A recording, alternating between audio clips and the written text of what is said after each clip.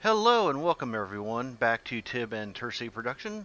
Today we'll be showing you how to use the Harpoon along with your Sea Search radar. So let's get the plane set up for flight and then we'll pick it up from there, shall we?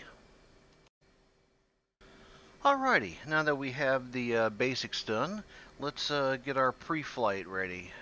So we're going to go over here to the right hand side, select radar attack. We're going to go down here to the surf button, and from there we're going to select which map we want, and we're going to want the sea map as you see there. And then over here on our left side we're going to go to our stores page, select Harpoon, and we're going to get the Harpoon set up for flight. Mode will switch once we're airborne, but what we want to do is get the flight for Harpoons. Well, I'm flying pretty low, as you can see there, so we'll step through the Harpoons, set each one to low.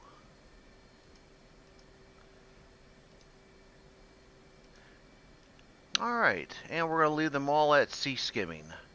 Next, we want to go over here to the UFC, your upfront controller. Bearing will leave blank. Our search radar and the seeker heads, we don't want them to turn on till about 5 to 10 miles before the target. So let's go ahead and step over, starting with this station. We're going to turn them on at 10 miles, enter. Step, 10 miles, enter. Step, 10 miles, enter. Step one more time, 10 miles, and enter. And as you can see, they already have a built-in destruct range, and the bearing will be provided once we lock up a target on our sea radar. And we'll show you how to do that here shortly. So let's get ready to take off. Okay, and welcome back. We've leveled off about Angels 15, so we're going to let our autopilot do some of the work while we finish up here. And we're just going to click autopilot and kick in the barometric altitude hold. Let's level it out here.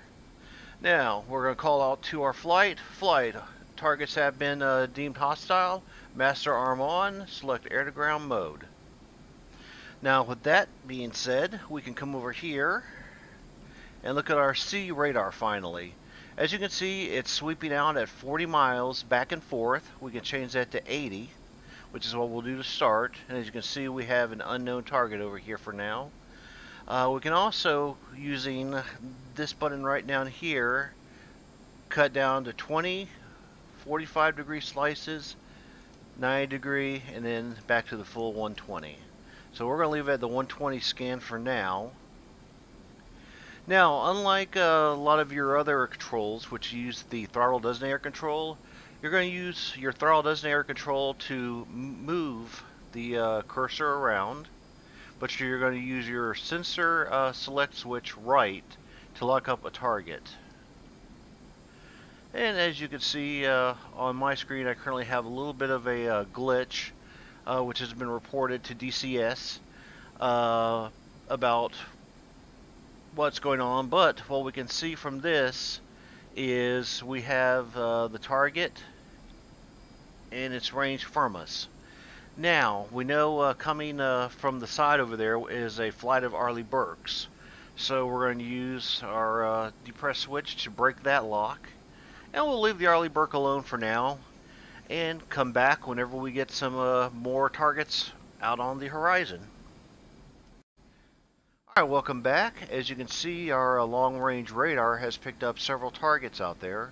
We're going to take a look at this one over here on the right side of the screen and see what our computers tell us it is. And again, that sensor right.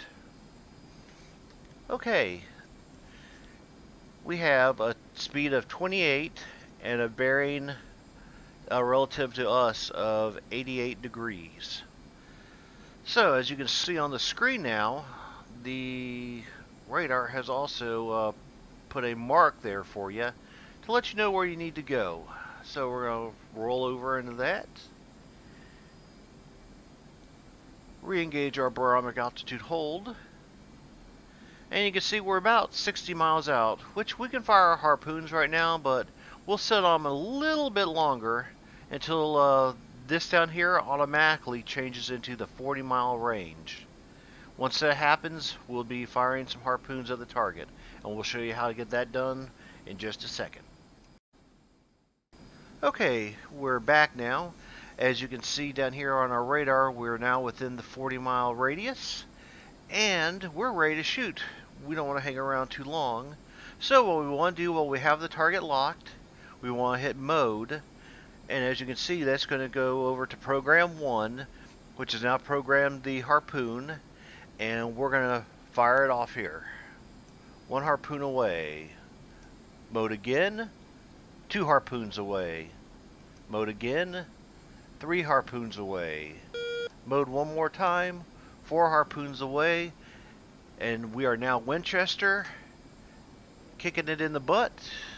We're going to make our turn, and we're actually going to start heading for home, which means we'll lose the target off our radar, but we've got 4 good harpoons outbound, and we're going to see what they can do here in just a little bit. And we'll go ahead and roll on out and start heading for home on the carrier. Come back to barometric altitude hold. We'll let that do some of the flying for us. And let's go see what our harpoons are doing, shall we? Here we see the harpoons out, and they're already beginning their dive.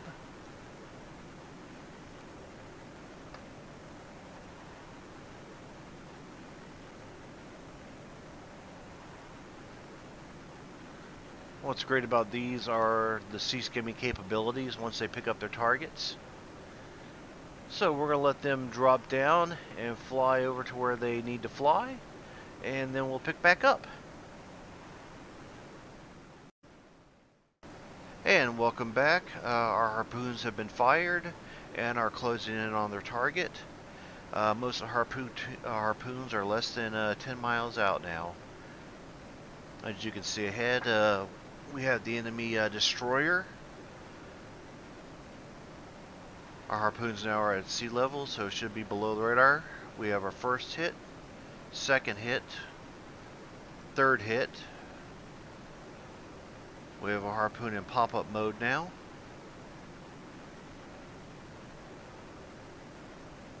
Five, 6 hits, 7 hits, 8 hits, 9, 10 hits. 10 hits? How do we get 10 hits with 8 missiles? Alright, well, we just did somehow. But as you can see, that's how it's done. 8 harpoons, 8 hits, not 10. And the ship is sinking. The ship is on fire and sinking. So we've accomplished our primary mission and are en route back to the carrier. Thank you for watching, and if you have any questions, please comment below and I'll do my best to answer them.